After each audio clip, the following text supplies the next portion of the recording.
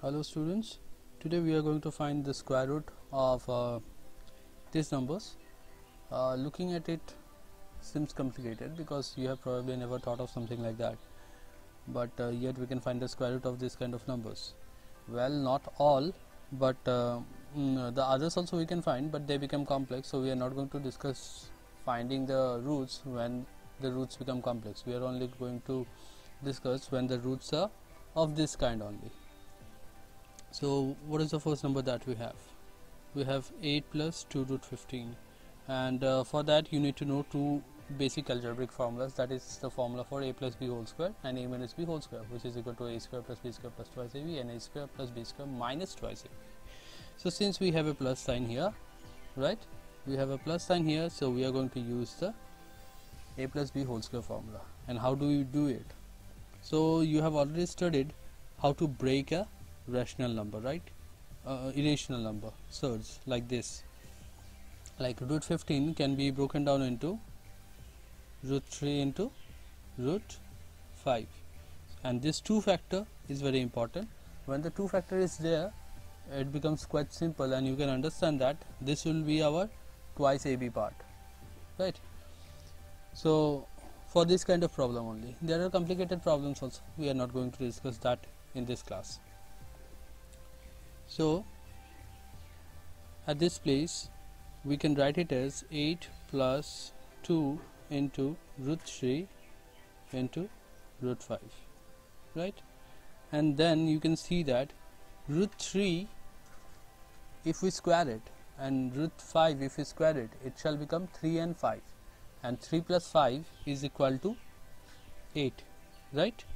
So what we do is, instead of writing 8, we write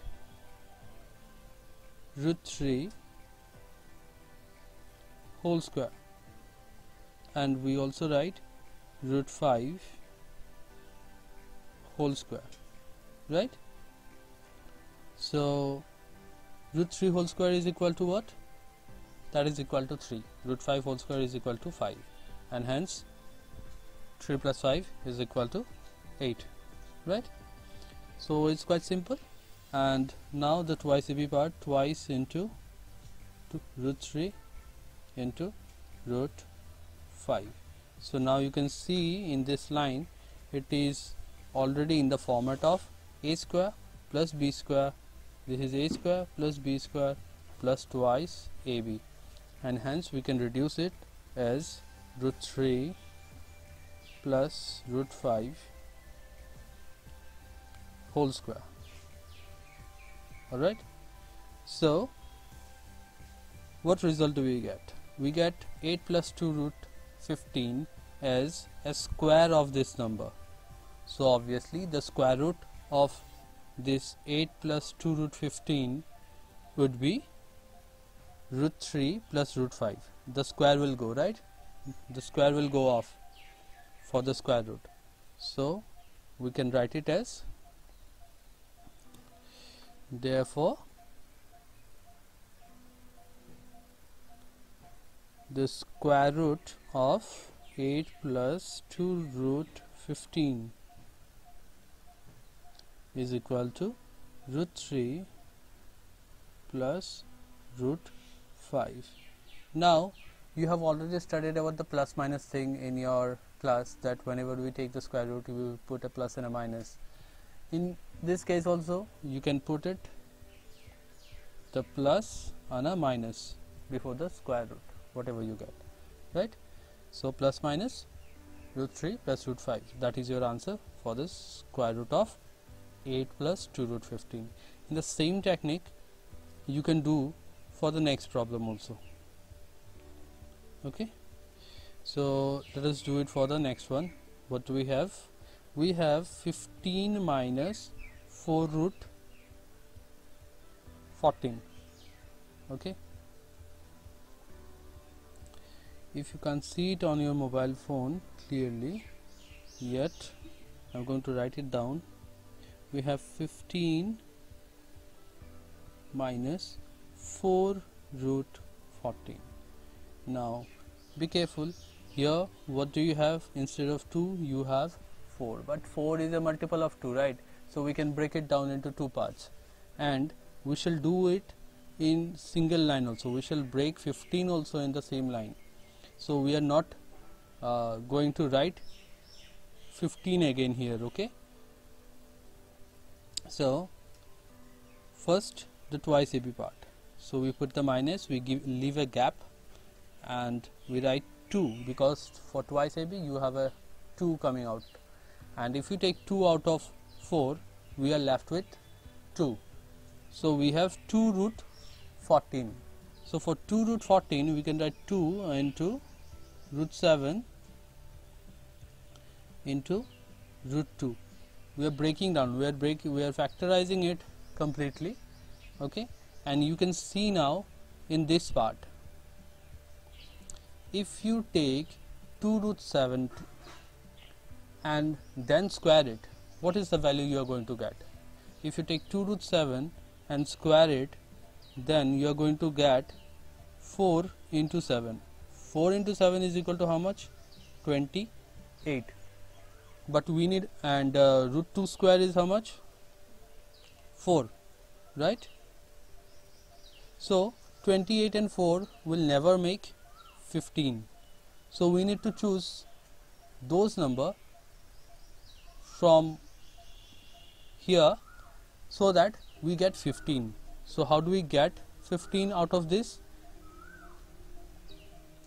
If you take 2 root 2, this 2 is constant, right? We are taking this 2 and this root 2. So if you take 2 root 2 whole square, that is equal to 8, and if you take root 7 whole square, that is equal to 7, and 8 plus 7 makes up 15. Hence we are going to take 2 root 2 as one of the number and root 7 as the other number. Alright, so we can write 15 as 2 root 2 whole square plus root 7 whole square, and then I already erased this part. So 2 root 2 into root 7. Okay? So it's in the format of a square plus b square minus twice ab, and hence we can write 2 root 2 not plus, that would be minus root 7